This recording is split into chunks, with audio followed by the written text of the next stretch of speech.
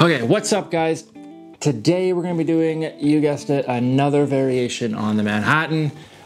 This one, though, is a reverse Manhattan. All right, so let's just get into it and get stirring. First thing we're going to need is 2 ounces of a sweet vermouth, then 1 ounce of rye, and then 2 dashes of Angostura bitters. Put them in there, give it a good stir. Whip out your Nick and Nora or your coupe, whichever glass you feel like, pour it in. We're gonna garnish it off with a brandied cherry, and then boom, guys, boom. We have ourselves a reverse Manhattan, all right? And it's like, this is one of those drinks where you really, really need to make sure that you are using a vermouth that you enjoy. Pick one you really like. I use this one from Avril Creek. I love this stuff. It's absolutely delicious. I went with this, my go-to rye from Okanagan Spirits again. Like I said in every other video I use this stuff in. It just works really well with vermouth, sweet vermouths, okay? And then Angostura bitters. The reverse Manhattan, it simply is reversing the ratios, right? Your standard Manhattan will be 2-to-1 rye to sweet vermouth.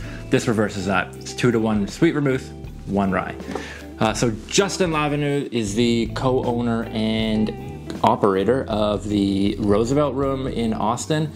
He says that this cocktail in a lot of ways is basically just like an homage to the way that people used to drink vermouth. Okay, so back in the 1800s, like the mid to late 1800s, people used to drink vermouths like quite a lot. Like right now we're quite conservative with it. Like we don't use a whole lot of it in our cocktails.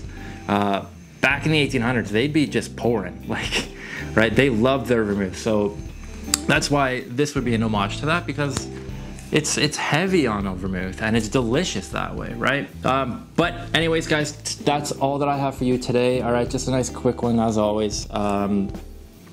Give this one a go. I do recommend trying it, and definitely pick a vermouth you guys like. Please do. It's very, very important to enjoying this cocktail.